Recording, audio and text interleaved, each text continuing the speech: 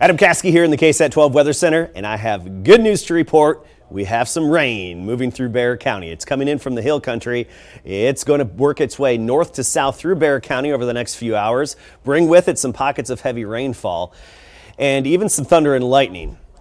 Underneath the heaviest downpours, we could have over an inch of rain, so cross your fingers for your neighborhood. Then comes sunset, just a few lingering pop-up showers that are going to be here and there, basically hit or miss in nature through tonight and on into the first part of tomorrow. So we're giving it about a 40% chance for the first part of the day on Friday. Friday, 93 the high temperature. Well, we should squeeze in some afternoon sunshine. Saturday, still some isolated showers, 30%. Sunday, partly cloudy and 95. And Labor Day, sunny and 96. From the KSAT 12 Weather Center, I'm Adam Caskey.